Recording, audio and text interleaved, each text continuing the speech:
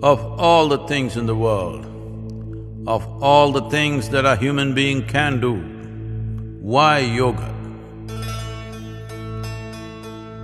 Someone sings a song, someone dances, someone writes a book. Everything that you do, everything that you say, everything that comes out of you is essentially an expression of who you are. Yoga, in that way, is diametrically opposite. It is not an expression, it is a method, it is a means, it is a technology through which you can change the very shape of who you really are, changing the very fundamentals of one's existence.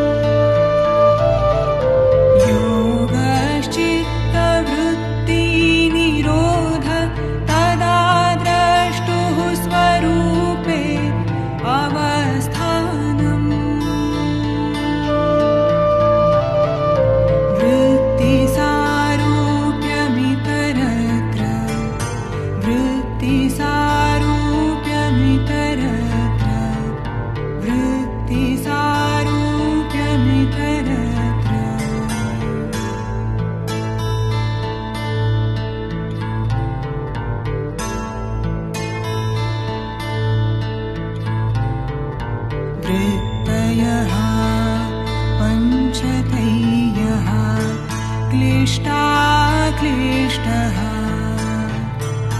प्रमाण विपर्यय विकल्प निद्रा स्मृतयः प्रमाण विपर्यय विकल्प निद्रा स्मृतयः। Patanjali's Yoga Sutras start in a strange way.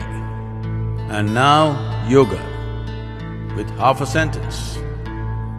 Such a great document on life starts with half a sentence. If you still believe with money everything will be okay, if you still believe with a new house or a car everything will be okay, if you still believe by getting married or unmarried everything will be okay, it is not yet time for yoga. You have seen all this and you know it does not really transform you.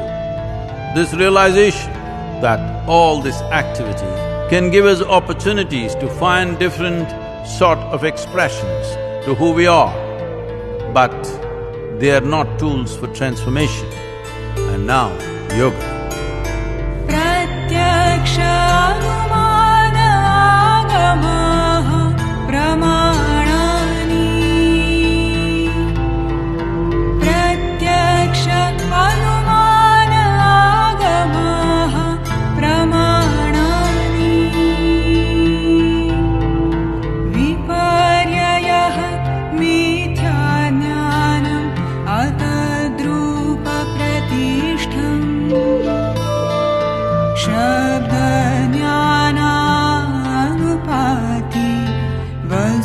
शून्यः विकल्पः अभाव प्रत्यय आलम्बना वृत्तिनिद्रा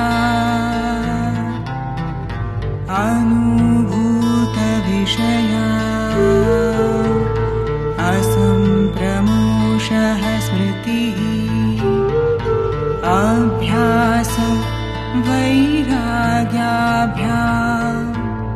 तन्निरोधः योगश्चित्तवृत्तिनिरोध तदा द्रष्टुः स्वरूपे अवस्था